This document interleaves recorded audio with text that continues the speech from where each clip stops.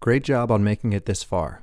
To recap on what we've accomplished up to this point, we've set up the base SDK integration and implemented methods to send external IDs, collect standard and custom attributes, and collect custom events.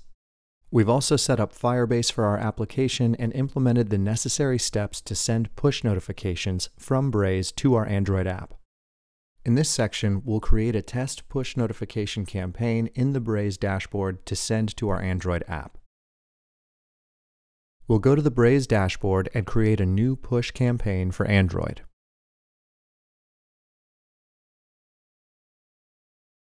Unless you've already set up notification channels, you'll need to add a new notification channel in Braze. You can do that by clicking on Manage Notification Channels and then Add Notification Channel.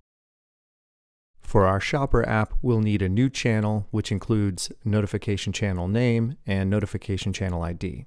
You can see that I've already added mine here. However, if you haven't completed this step, just follow the same steps here.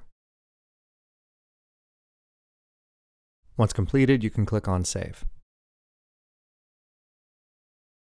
Next, we can specify this new channel as the notification channel and start composing our message. Once we've finished here, we can go ahead and test this push notification. Here we can add our user ID and click on Send Test. From here, you can see that our emulated device received this push notification from Braze that we just created.